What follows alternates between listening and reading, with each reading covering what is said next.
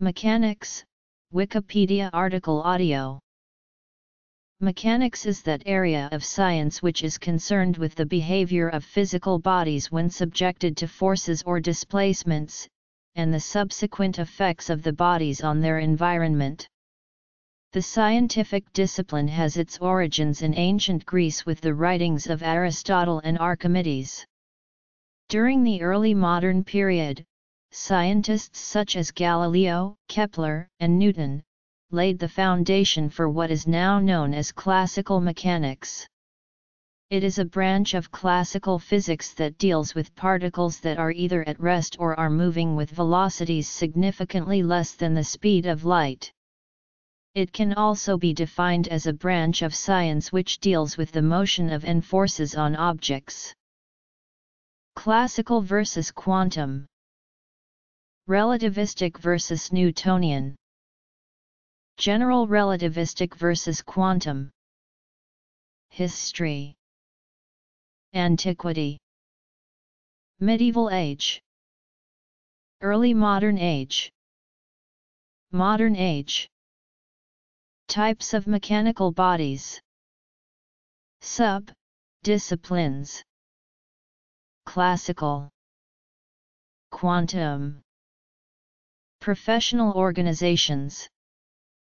Historically, classical mechanics came first, while quantum mechanics is a comparatively recent invention. Classical mechanics originated with Isaac Newton's laws of motion in Philosophiae Naturalis Principia Mathematica. Quantum mechanics was discovered in the early 20th century. Both are commonly held to constitute the most certain knowledge that exists about physical nature. Classical mechanics has especially often been viewed as a model for other so-called exact sciences. Essential in this respect is the extensive use of mathematics in theories, as well as the decisive role played by experiment in generating and testing them. Quantum mechanics is of a bigger scope, as it encompasses classical mechanics as a sub-discipline which applies under certain restricted circumstances. According to the correspondence principle, there is no contradiction or conflict between the two subjects, each simply pertains to specific situations. The correspondence principle states that the behavior of systems described by quantum theories reproduces classical physics in the limit of large quantum numbers. Quantum mechanics has superseded classical mechanics at the foundation level and is indispensable for the explanation and prediction of processes at the molecular, atomic, and subatomic level. However, for macroscopic processes, classical mechanics is able to solve problems which are unmanageably difficult in quantum mechanics and hence remains useful and well used. Modern descriptions of such behavior begin with a careful definition of such quantities as displacement, time, velocity, acceleration, mass, and force. Until about 400 years ago, however, motion was explained from a very different point of view. For example, following the ideas of Greek philosopher and scientist Aristotle, scientists reasoned that a cannonball falls down because its natural position is in the Earth, the Sun, the Moon, and the stars travel in circles around the Earth because it is the nature of heavenly objects to travel in perfect circles. Often cited as the father of modern science, Galileo brought together the ideas of other great thinkers of his time and began to analyze motion in terms of distance traveled from some starting position and the time that it took. He showed that the speed of falling objects increases steadily during the time of their fall. This acceleration is the same for heavy objects as for light ones, provided air friction is discounted. The English mathematician and physicist Isaac Newton improved this analysis by defining force and mass and relating these to acceleration. For objects traveling at speeds close to the speed of light, Newton's laws were superseded by Albert Einstein's theory of relativity. For atomic and subatomic particles, Newton's laws were superseded by quantum theory. For everyday phenomena, however, Newton's three laws of motion remain the cornerstone of dynamics, which is the study of what causes motion.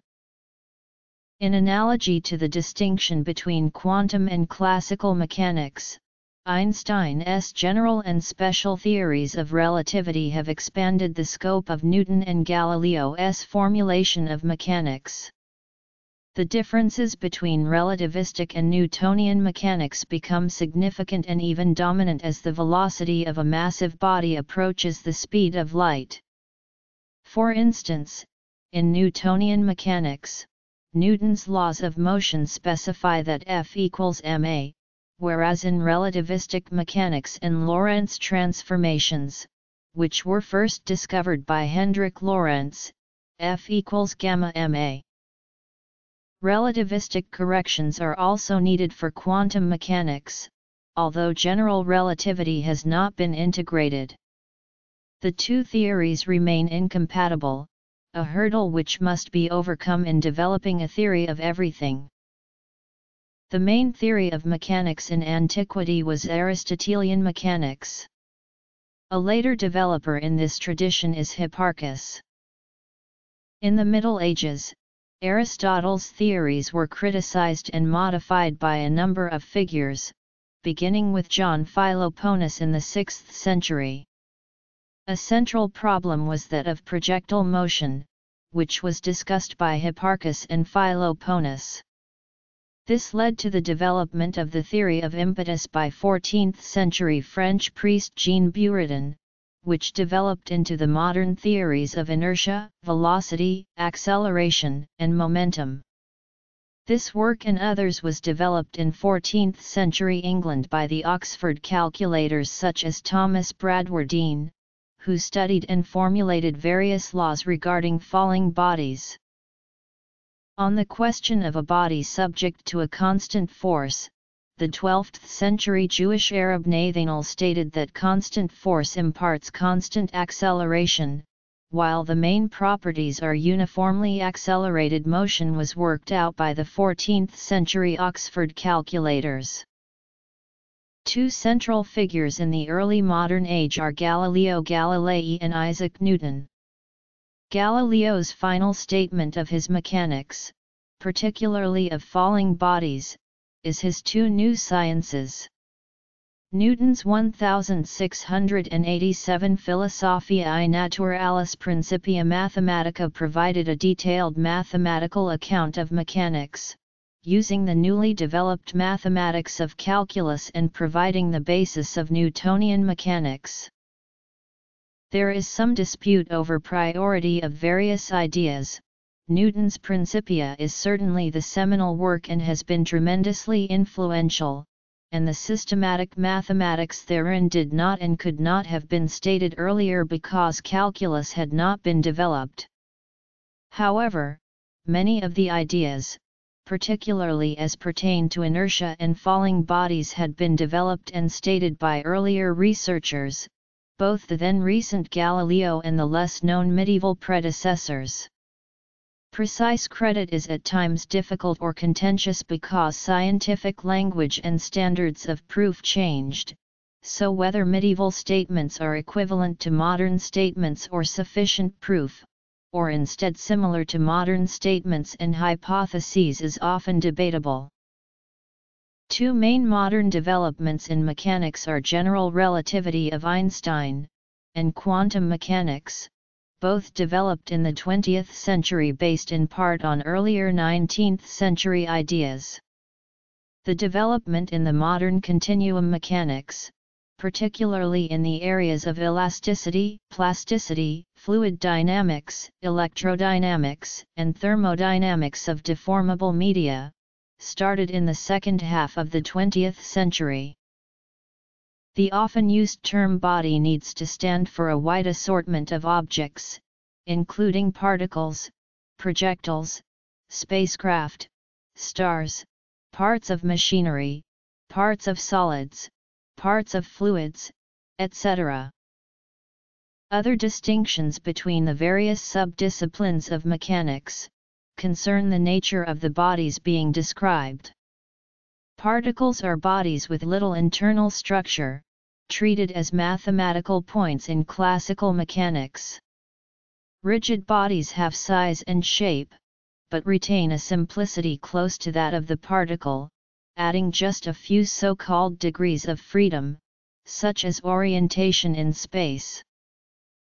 Otherwise, bodies may be semi-rigid, i.e. elastic, or non-rigid, i.e. fluid. These subjects have both classical and quantum divisions of study. For instance, the motion of a spacecraft, regarding its orbit and attitude, is described by the relativistic theory of classical mechanics, while the analogous movements of an atomic nucleus are described by quantum mechanics.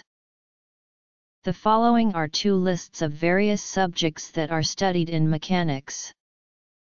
Note that there is also the theory of fields, which constitutes a separate discipline in physics, formally treated as distinct from mechanics, whether classical fields or quantum fields. But in actual practice, subjects belonging to mechanics and fields are closely interwoven. Thus, for instance, forces that act on particles are frequently derived from fields, and particles generate fields by acting as sources. In fact, in quantum mechanics, particles themselves are fields, as described theoretically by the wave function. The following are described as forming classical mechanics. The following are categorized as being part of quantum mechanics. Newtonian mechanics, the original theory of motion and forces. Analytical mechanics is a reformulation of Newtonian mechanics with an emphasis on system energy, rather than on forces.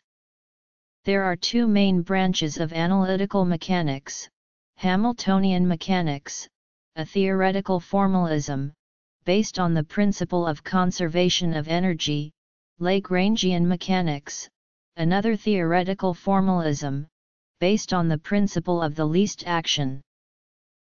Schrödinger wave mechanics, used to describe the movements of the wave function of a single particle. Matrix mechanics is an alternative formulation that allows considering systems with a finite dimensional state space. Quantum statistical mechanics generalizes ordinary quantum mechanics to consider systems in an unknown state, often used to derive thermodynamic properties. Particle physics, the motion, structure, and reactions of particles. Nuclear physics, the motion, structure, and reactions of nuclei. Condensed matter physics, quantum gases, solids, liquids, etc.